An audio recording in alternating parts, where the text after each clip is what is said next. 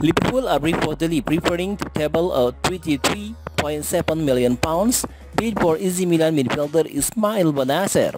The former Arsenal youngster failed to make it in North London under Arsenal manager Arsene Wenger, but has since established himself as a regular for Stefano Pioli at Rossoneri.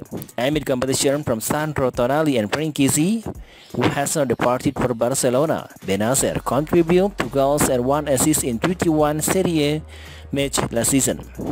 The Algerian international started 15th of those matches as the Rossoneri won the Scudetto, while he also started 4 Champions League games in the group stage.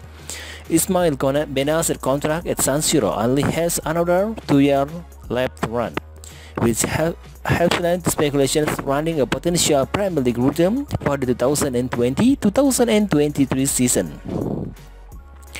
Arsenal have been linked with the swoop for their former player, who only made 1 appearance for the Gunners in the England Premier League Cup before leaving in 2017. Now, Calcio Mercato webs claim that Liverpool are also plotting a swoop for the 24-year-old, who won be the subject of €40 million or £23.7 million fee from the Reds.